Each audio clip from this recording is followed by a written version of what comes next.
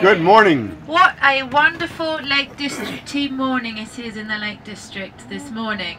Lovely and fresh and crisp and damp with all these lovely sheep. It's just beautiful here, it really is. So you're going to have a wonderful day today.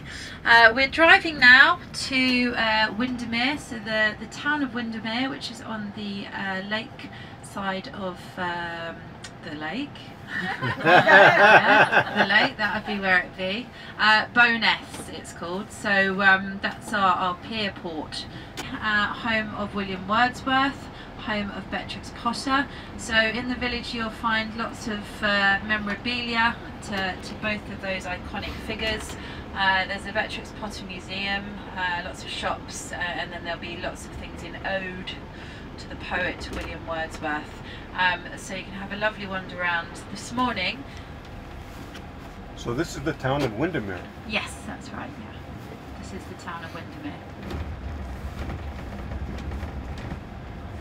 Along the edge of the river, and then by the time you've done that and come back, you can walk directly up here, straight o'clock, 12 o'clock ahead of us, and up the hill. It's just a slow incline up the hill, and then you can explore all of those lovely shops and areas up there. A nice swan coming up to the shore here, just paddling along. We are on the MVT, the 1,500 teal. Built in 1936 by Vickers Armstrong of Barham in Furness for the London, Midland and Scottish Railway. Like her sister Swan, she was put together in Barrow, dismantled and transported to Lakeside in sections, where she was put back together again prior to launching from the slipway where she's still maintained today. She weighs 250 tonnes and is powered by 2 Volvo diesel engines. As built, she could carry over 700 passengers, although nowadays this has been reduced to a maximum of 533 passengers with a crew of 6. Yeah, so that's why you sit here. It makes sense. Inhabited island on the lake. It has been lived on for hundreds of years. Bell Island. The current dwelling, visible through the trees, is a roundhouse, constructed in 1774 by Thomas English. In 1781, English sold the island, and the new owner of Longholm, as it was known then, was Isabella Kerwith of Workington Hall. She married her cousin, John Christian, who took Isabella's surname, and the couple made Longholm their residence. It was the Kerwins who planted a ring of trees around the island for privacy, but also, unfortunately, partly obscuring the view of the house at the same time. So fond of Windermere and the island was John Kerwin that he renamed the island Bella Isle after his wife, and over the years this has become Belle Isle. A nice sailboat in the middle of this lake, but doesn't look like there's too much wind for it. Doesn't have too much movement. Looks like a train is coming. We might be getting off here.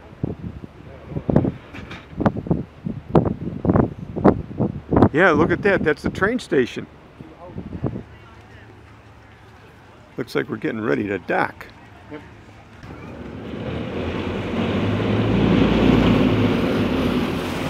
We've got some propeller action going here. And we're going to have the opportunity just to have lunch. They've got a nice cafe at the steam train station, but I'm just feeling so generous that I can't stop treating you. And so what I've organised is some absolutely delicious, the best scones that you'll ever eat. So a scone, people say scone, some say scone.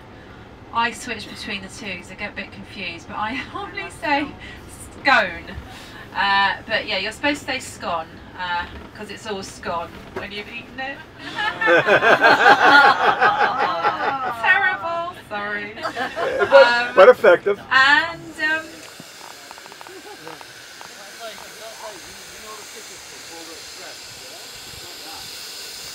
looks like the can from Polar Express.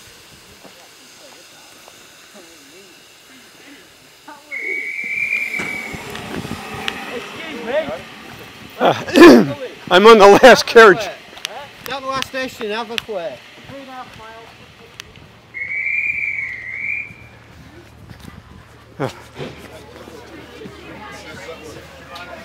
I had to see the engine. Oh, you did? Sit. Stay. I love it. Good.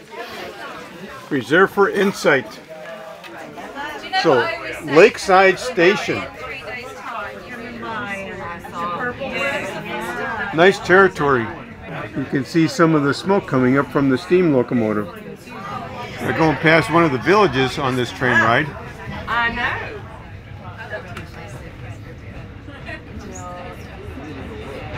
Our next step, Waterford. Oh, way we're going through the tunnel. Oh, we got a tunnel going here. Where all the murders take place. Oh, the smoke from the steam locomotive. Everybody stay alive? Nobody's flopped over? He was ignoring y'all.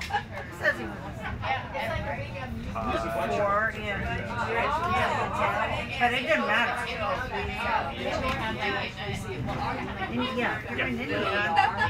In Chester when we get there. And we're at the station of ladies and gentlemen. The yard Chester.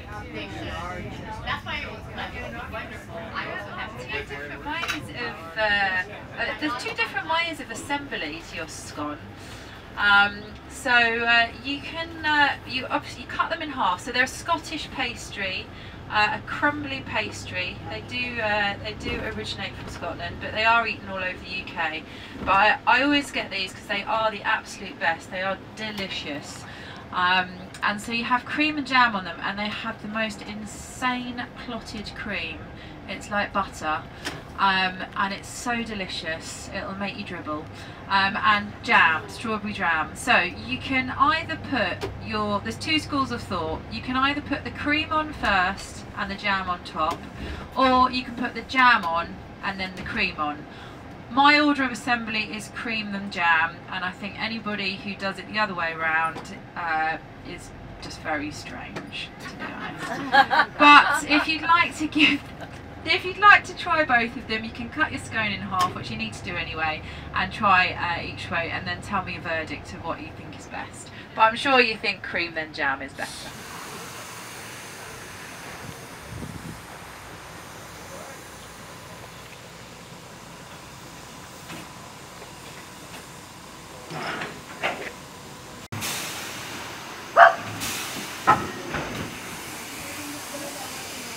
The Princess.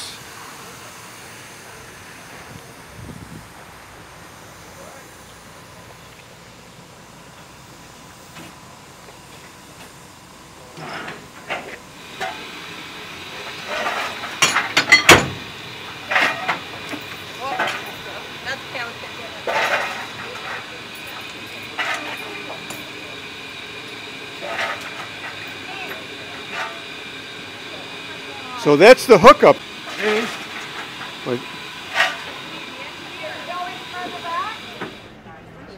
So is there a significance with the holy coup? Holy? Harry. Harry. Well, we better change our mentality and go to Harry coup. Holy coup. We worship him. His name's Rory. Rory. His name's Because Rory. we, He's the money. Harry Coo's basically a Highland breed, so it's specific to the Highlands. okay. Yeah. So you have seen one, haven't you? Yes, Yeah. Okay. quite a few as you pointed them out. Yes. Perfect. I do like a Harry Coo. Right. It was lovely. My name is Paul. I'm going to be with you for this tour this afternoon. We're going to split the tour into several parts. You're in Liverpool. You can't come to Liverpool without talking about the Beatles, about the history of Liverpool. We're coming right down onto the banks of the river. The river that runs into Liverpool is the River Mersey. Those of you of a certain age, and I'm not suggesting for one moment that anyone here can remember the 1960s, but if you do remember the 60s, you may remember the Liverpool group called Jerry and the Pacemakers. Yes. And their song Ferry Cross the Mersey. Well, the ferry boat still operates across the river today. It's one of the oldest ferry services anywhere in Europe. So ferry cross the Mersey, 'cause this land's the place I love, and here I'll stay. All right, we'll see the places mentioned by the Beatles in the words of their song. Penny Lane, there is a barber showing photograph. Every head is at the pleasure to know. All the people that come and It's a rounded building with an empty flagpole. Is the former bank of Penny Lane. Just ahead of us. We're going to pass Penny Lane as we head back into the city centre. Now, when Penny Lane was released in the United Kingdom as a single, or you might have called it a 45, it was 1967. 5 o'clock. Say hello to Dave and Alison's going in, and just give them a little nod as you go in. 15 minutes, guys. 5 o'clock departure. Just left side there. This is where the Beatles played over 200 times in the beginning of their careers. You don't know him, but in my Liverpool home, he's socialising too long. Just have a listen. In my Liverpool home,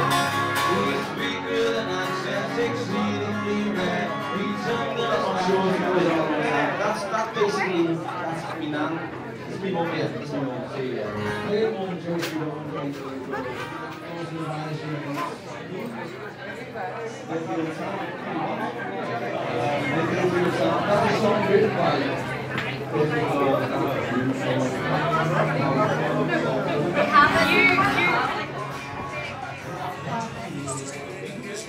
Well, Beatles, thank you very much.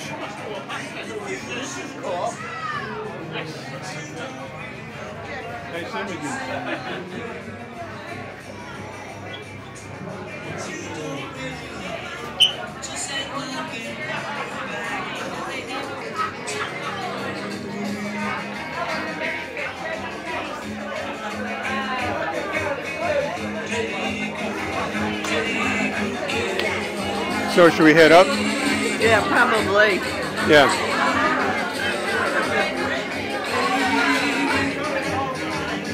Which way is up? I'm behind you.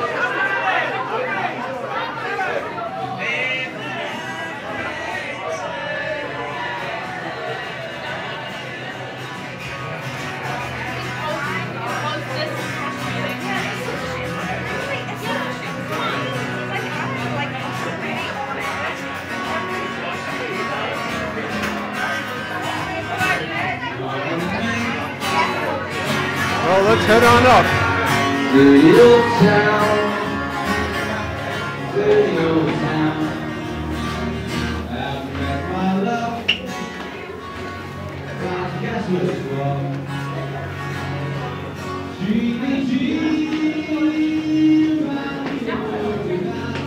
There's a lot of stairs. And every one of them counts. Yes.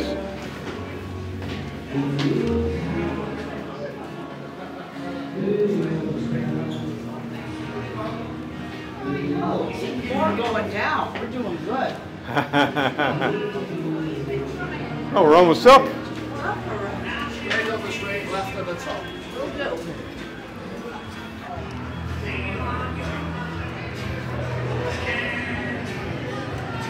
So where's the bus? Go left and then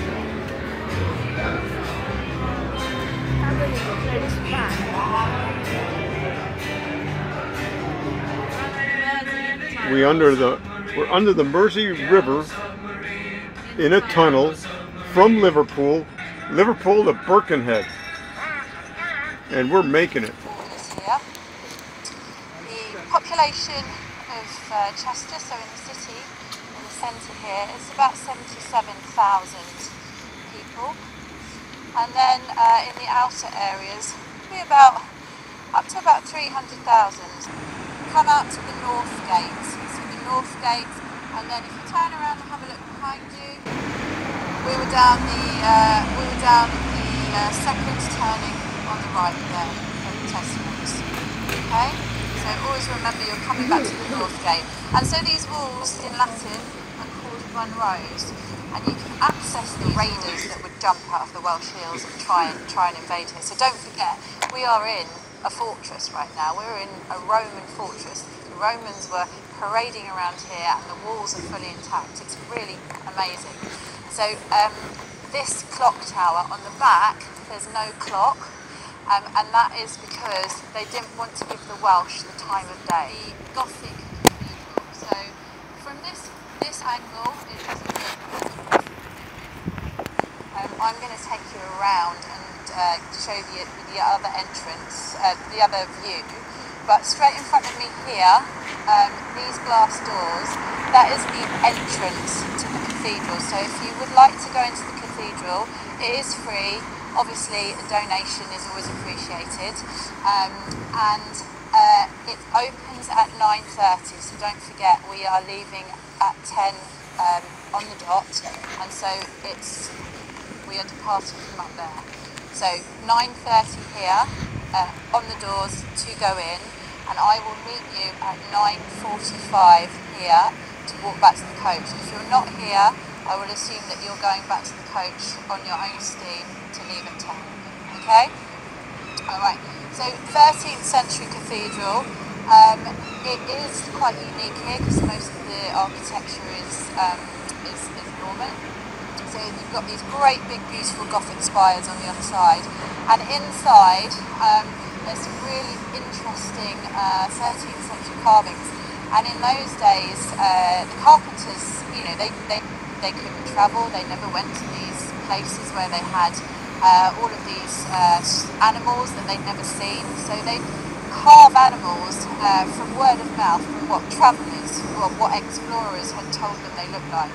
So on the pews in there, extra points if you find these, on the pews in there you'll find elephants that have got trunks that are like snakes and legs like horses, because that's how they had been described by these explorers, and that's how they had carved them. So you've got quite a few strange looking animals that are on these pews inside. They're really nice to take some little photos of as well. So that is the main entrance. So 9:30, be there on the dot. 9:45, depart back behind me. And just here, if you'd like to come on around. And on the corner you can see their reference point, Northgate Street, Eastgate. And so this stone pillar here to my left, with the bobble on top, so that is the market cross. So that signifies the very, very centre of the Roman fortress. Obviously the cathedral is the heart of the city, but it went up many, many years later. So that is the original centre of the Roman fortress. And what would normally happen here is this is where would be the place where the town crier would read the decrees. He would, you know, this is where news would be, and this would also be a place of public humiliation as well. So flogging people who hadn't paid their taxes, and they'd also use it to do bear fighting as well in this area. And so they still do have to this day the town crier, and although I've never seen him, I think he stays in bed. And nowadays the town crier wears big robes, big red jacket with a big gold necklace and a big hat, and he rings his bell and he says, "Oh yay, oh yay, oh yay," and then he will announce any of the gossip, news, etc.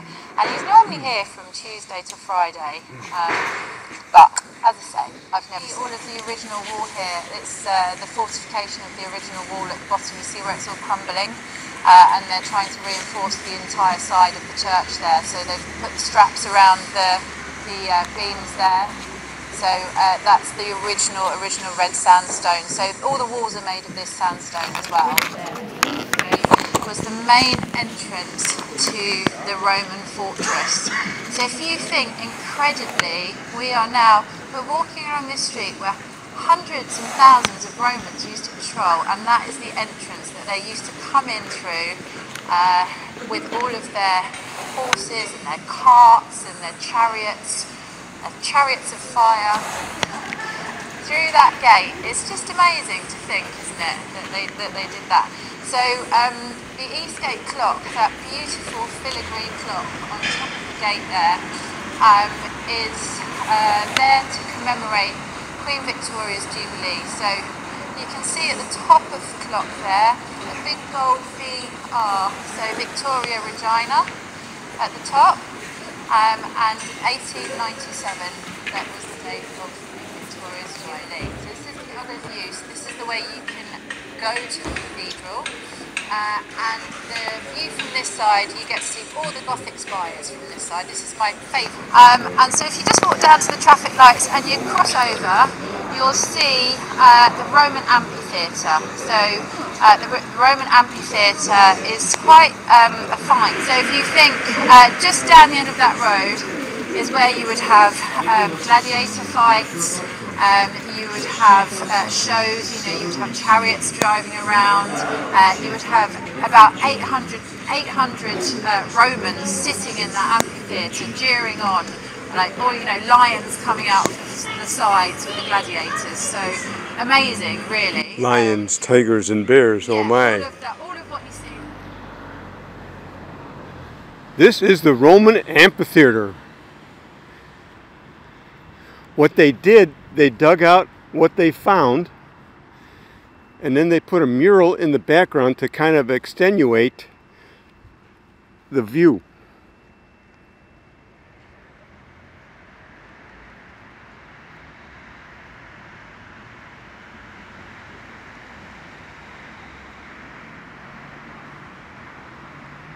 You could see where all the bleachers would be.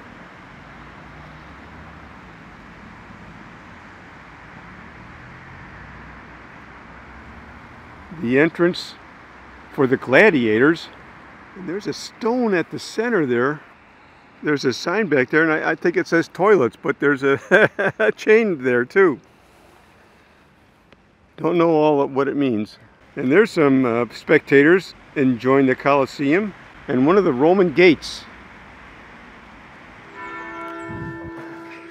Oh, they're chiming 9 o'clock right now.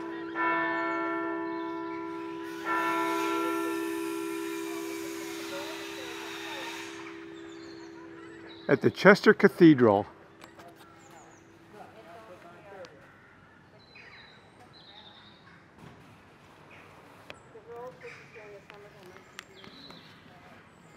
Nice gardens.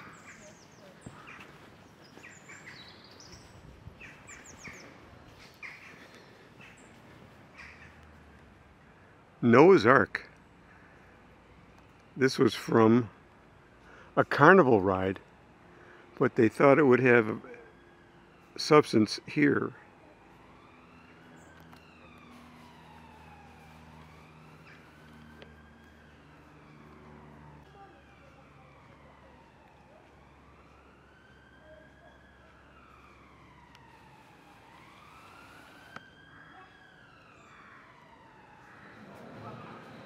Well, this is how the church looks inside. What a beautiful altar.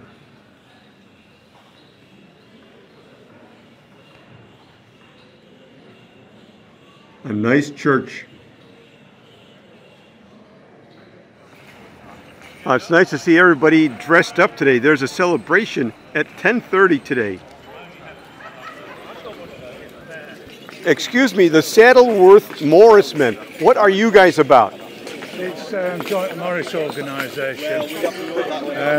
They do an annual North and an annual South event, where there's about 5 or 6 teams, and we're dancing at various venues throughout. And there's a competition? No. Okay, it's just fun.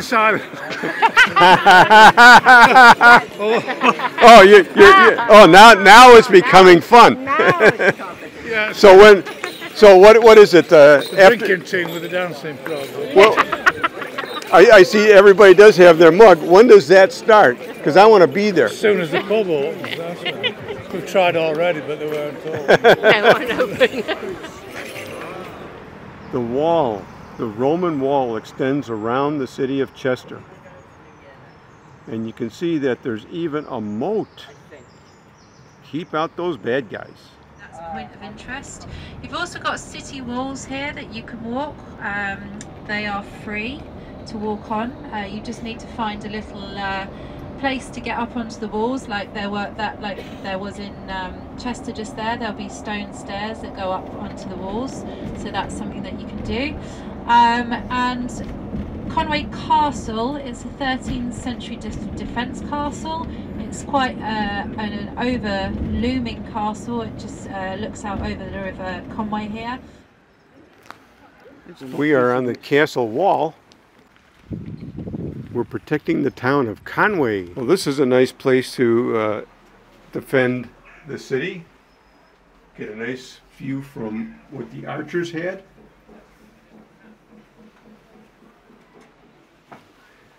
And if we had to, we could go to the end here and do the same thing.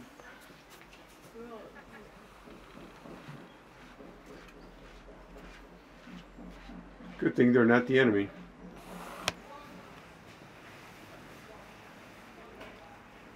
This is the castle and the walls of Conway. And you can see that this is one of the turrets that can be used to get up and go to the wall.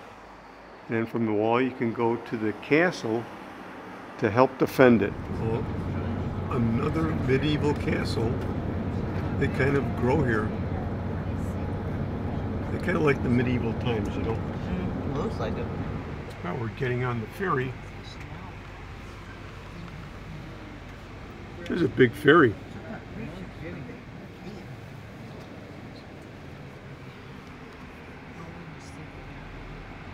We get pole position here.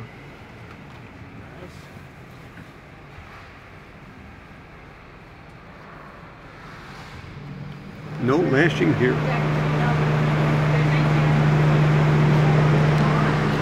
Boy, this is a big ship. Look at all these boats. Look at all these trucks that are on this boat. And both sides. It's not even near being full. Well, we've now completed the stern doors and being secured ready for sea. We shall be leaving very shortly. Our expected arrival time to Dublin is 17:30. Weather during the crossing will be strong southerly breeze for 6 to 7 and moderate sea state in Irish Sea. We will be using our stabilizers to make our journey as comfortable as possible. I gotta tell you, this is a massive ship. And it is cranking. We left Wales and we're heading for Dublin, Ireland. Right now I'm close to the tower, being protected by the wind, but once I go out into the wind, it could really affect things. Oh, here's the wind coming up.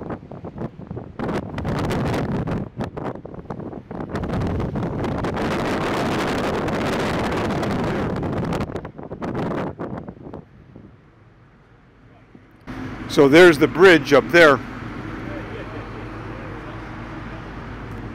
Let's see how it is in back here. The stern of the ship. Wow. I'm surrounded by wind.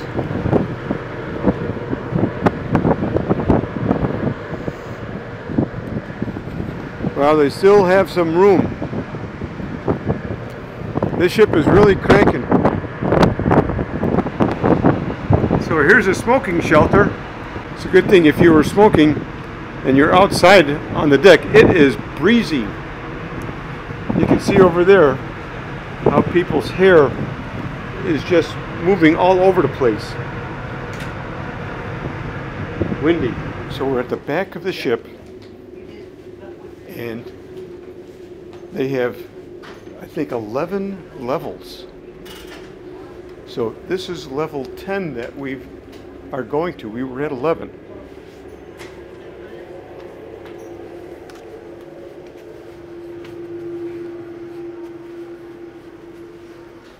James Joyce Balcony Lounge.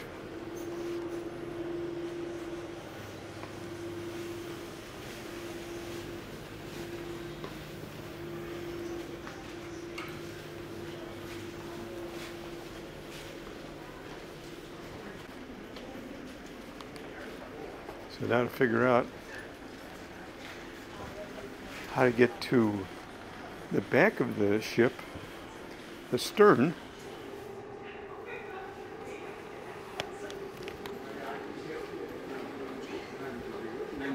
Hello, a lot of ship. Those are upstate, upstate colloquials.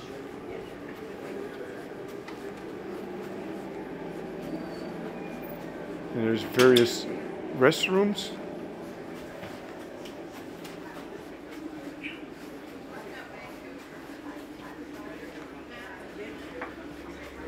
You could run a marathon on this ship.